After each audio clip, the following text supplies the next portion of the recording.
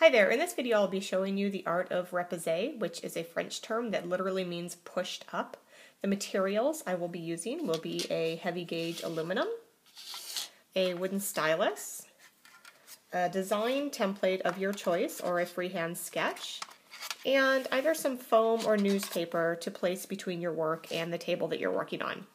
The process will involve actually manipulating this aluminum here with your wooden stylus in order to create areas that are repousse or pushed up, as well as creating areas that are pushed down, which is a technique called chasing.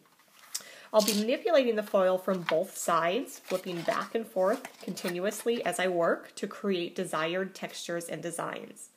So the first step of the process is to actually take my design and transfer it onto the aluminum.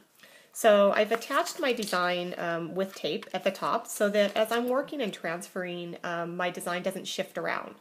So tracing over with the design template with my wooden stylus literally just transfers the design onto the underlayer of aluminum. So I just trace over all of the areas that I've created a line design with, and the process results in an indentation or a very simple line drawing on the front of my repousse plate. You can see there's a little bit of indentation just from the design, but it's just a very simple line design at this point. If you look at this example, you can see how some of the aluminum has been pushed out extremely and some of it has been pushed in extremely. The term for the metal that has been pushed down in areas, such as this right here, is concave.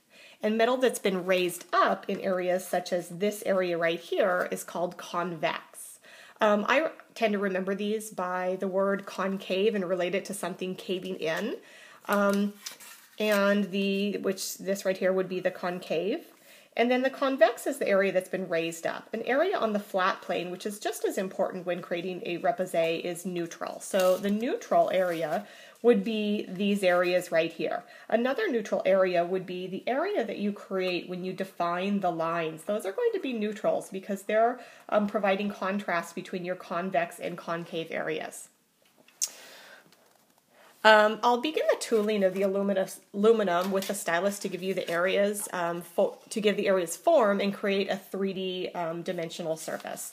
So the process of the tooling, as I said, includes working from both sides of your aluminum and pushing in areas with the stylus and repeating the process on the back. So this newspaper or foam underlayer is necessary for your aluminum to absorb into as it's being tooled. Tooling is the actual process of pushing down in an area.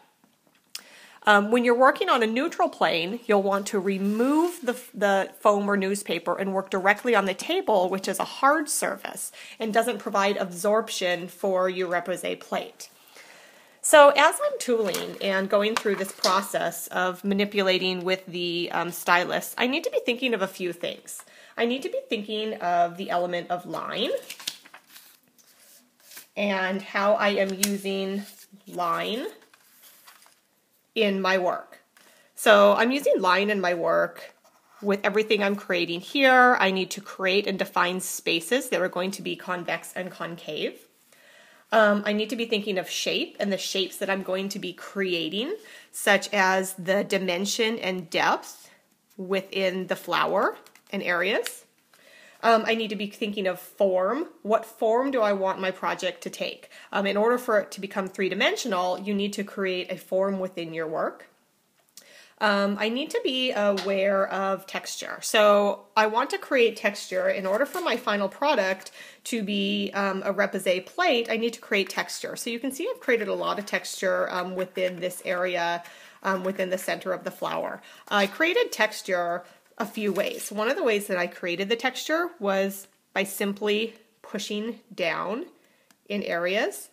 And then I worked back and forth on the plate to create contrast between those two areas. I also need to be aware of balance in my work. So when working on my plate, I need to be aware of the areas next to the area that I'm currently working in. So if I'm currently working in this space right here, I want this space to have contrast, which means that I'll be flipping my plate over and pushing down in this area. As I push down in this area, it's going to create contrast between the area I just worked in and the area next to it.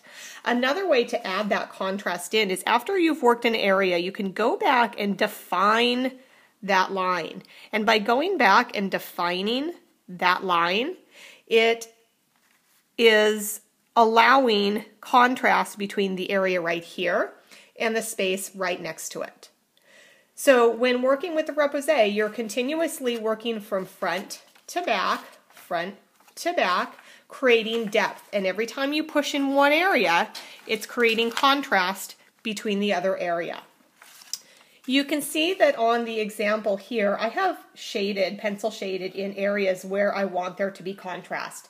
This is essential when working with a repousse plate so that you can determine areas that you, as you're working, it's mapping out and planning out the route you want to take with your project. So the final result will be a repousse plate similar to this, where you have areas that have been raised and flattened, and it's a three-dimensional piece of work. Thank you.